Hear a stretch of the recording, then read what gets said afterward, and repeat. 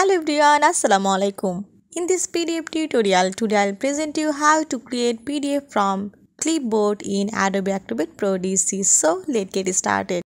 I open Adobe Acrobat Pro DC. Now I go to Tools menu and click here Create PDF. Now you have to find here Clipboard option and click on this Clipboard, and now go to Google and copy a text, dummy text, and then copy this and then press create, and you have to see this dummy text is created in this clipboard. Now again I go to this Google and copy on this text and go to Adobe Acrobat and then go to paste thumbnails and click on here insert pages and click here from clipboard.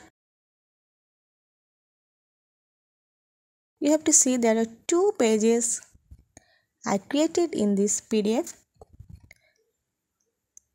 Now I go to again Google and now I create a JPG image.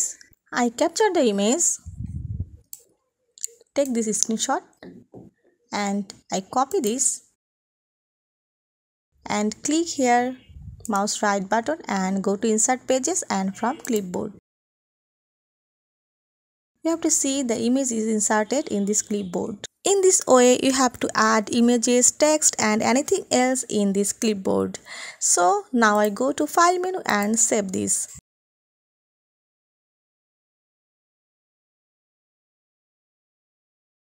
So viewers, I hope you'll enjoy this video. Thanks for watching and don't forget to subscribe my channel. Thank you.